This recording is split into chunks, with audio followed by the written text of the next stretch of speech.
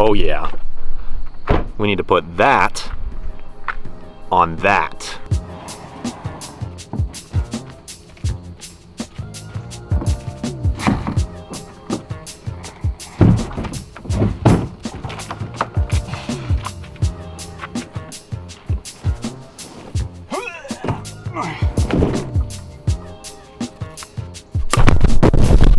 Okay, so this is what I get for trying to be some cool YouTube guy. I was just trying to set up a shot of me putting my paddle together, which is like the most ridiculously stupid shot ever.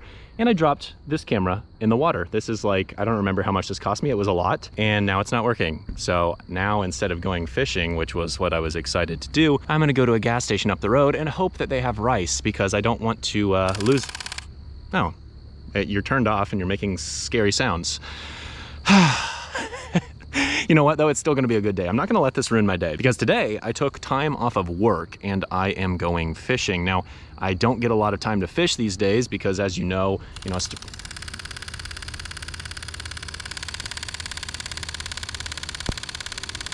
this makes me want to cry.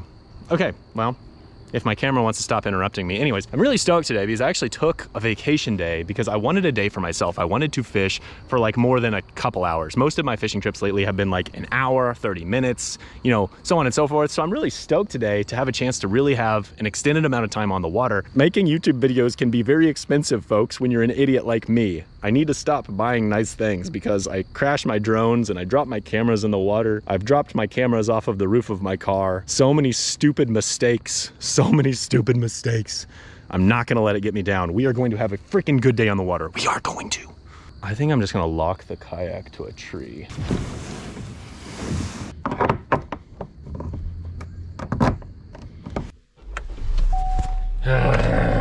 Yes, I'm gonna wear my life jacket in my car. I don't care. Got 9 dang rods right there. I thought, okay, well, we're gonna have so much dang time. I'm gonna be able to ultralight fish, and then I'll probably bass fish a little bit. I'll have so much time. I'll be able to do all these things. And here we are. The first hour of our day is going to be dedicated to trying to salvage a camera that was dropped in the water. I'm not the only one having a tough day though. These folks over here, a boat just pulled up, and they are literally currently cleaning up the windshield from their boat. A rock must have kicked up or something, and that thing just shattered. So I'm gonna see if the gas station happens to have anything that can help their situation out. I'm sorry that so far this video has been very, very much just problematic and not fishing. I know you guys tend to be here because you like fishing, but hey, this is the reality of making fishing videos. Sometimes crap like this happens and it really disrupts your day, but I want to tell the story nonetheless. Do gas stations carry rice? Nothing is going to ruin this day. We're going to have a fun fishing trip. Please have rice.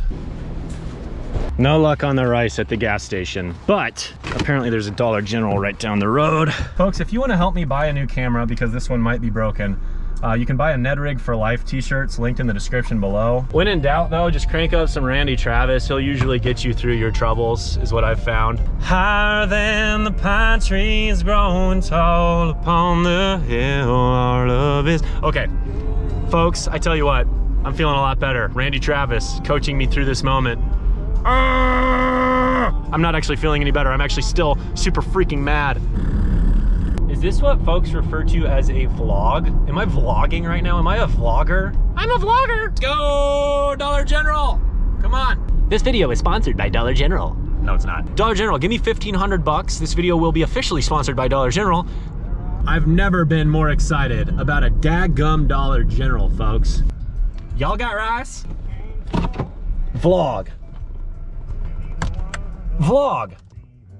Shut up, Randy Travis. Oh yeah, this has got to be the rice aisle. Yes. Yes. Yes. I've got an idea. Now I know you're probably curious, Ethan, why did you also buy tape? Well, I bought the tape because the folks at the boat ramp who broke out their windshield on their boat, I figured you could use the tape to get all those small pieces. You just basically push it down and you'll get all the small pieces that you're not gonna be able to pick up with your fingers. So I think that'll help them. That way they're not stepping on glass all day long. Look, I'm a considerate guy, or maybe I just want the good karma to fix my camera. I don't know, maybe a little bit of both.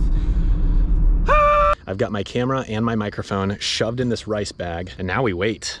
What can we do while we're waiting, you might be wondering? Well, first time pedaling this kayak in like 3 months, so obviously I'm extremely happy right now. What do we think this is? Bluegill? Crappie?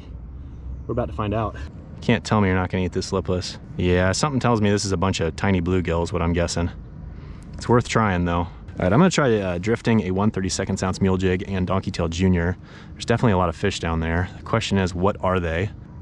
Oh, there's a bite. Oh, I missed him. That felt like a bluegill bite, if I was a betting man.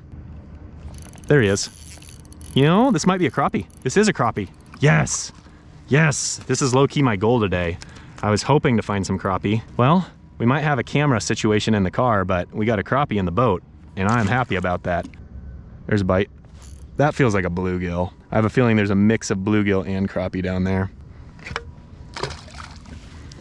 All right, so right there is my school. They're right underneath me, and I just threw that buoy just past them. So if I cast towards that buoy, I should be able to find the fish. It just dropped that line all the way down, and then the weight sits on the bottom. And so it'll just sit there. It'll stay in position, and that way you have a point of reference. And when you're out here in a kayak, even if it's not windy, you drift around a lot. So I've got a 3/32 ounce white mule jig with a little minnow style bait on there. And I'm gonna try that, just a little bit faster rate of fall, and it's a little bit larger profile. And we're gonna see if that makes the crappie react a little bit differently.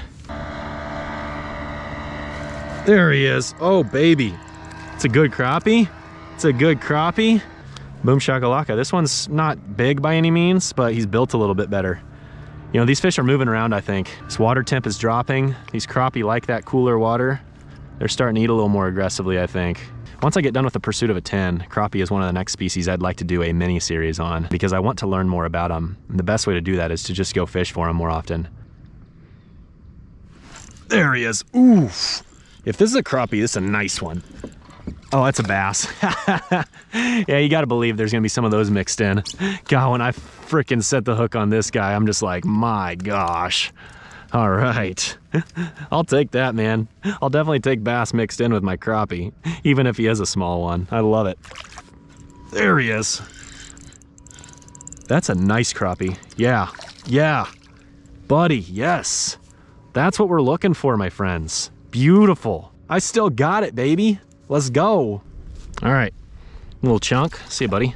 Okay, how about a quick update? I tell you what, I took off that little lipless crankbait. As much as I think a lipless crankbait could work for these crappie, and maybe I should try a different color, I didn't feel like it. I went ahead and rigged up a double jig rig. This is a 1/32 ounce pink mule jig with a true chartreuse donkey tail junior, and then I've got a 1/16 ounce fire red mule jig with a 2.5 inch gulp minnow. Pretty darn sure we're gonna catch a crappie on this, and if I'm lucky, I would love to catch 2 crappie at one time on this. Let's see what happens. Let's get this back in the water. Let's go. Oh, I'm getting a short striker, you little stink. Oh, you little. There we go, you little stink. What is going on with my line? What's going on? Something feels messed up. Oh, what's going on? Something messed up here. I don't know what's messed up. Oh, well, that would explain it. Look at that, little tiny bluegill. There's bluegill in the mix. That's what all these short strikers are. I wanna get the crappie, not these little guys. That is a dink and a half, my lord. Oh, there's like, look at that. My line is wrapped around like the reel. There we go, we're good now. There he is. I knew there was fish here. That's a good one. Yes, yes. Double jig rig, thank you. Oh, dadgummit, I was holding that like a total doofus.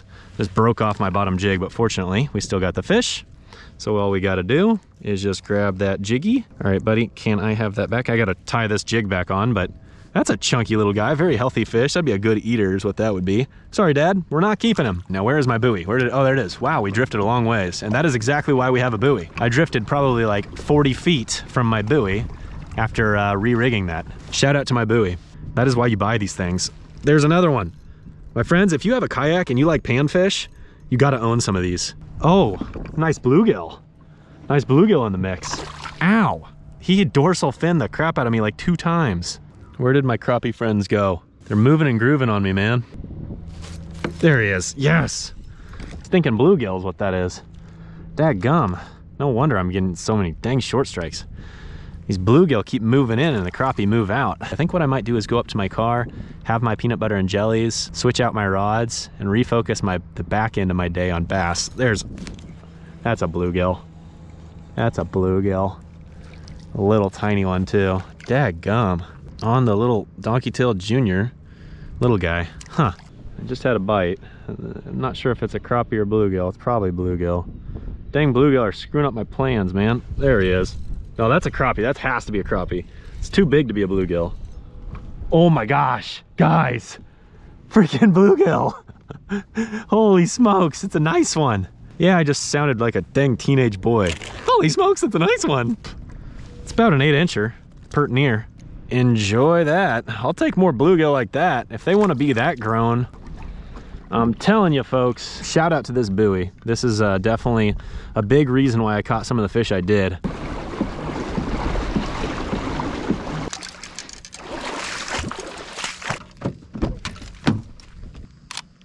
Okay, well, it took a picture, so that's really promising. I'm still not 100% convinced, but it's very promising.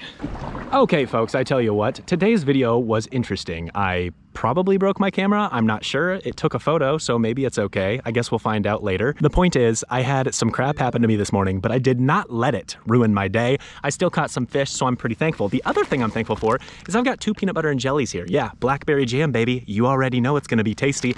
And I've got my bass rods with me, so stay tuned for the next video. I am going to be doing some bass fishing. This year, I have done mostly ultralight fishing, so it's gonna feel good to do a little bit of bass fishing. I don't know what to expect, but it is fall, so I'm going to focus on power bass fishing. This time of year, you can really go big and move water fast, and I'm hoping that we can do that today. No matter what, I've got a Ned rig set up too, and you know we'll catch fish with that.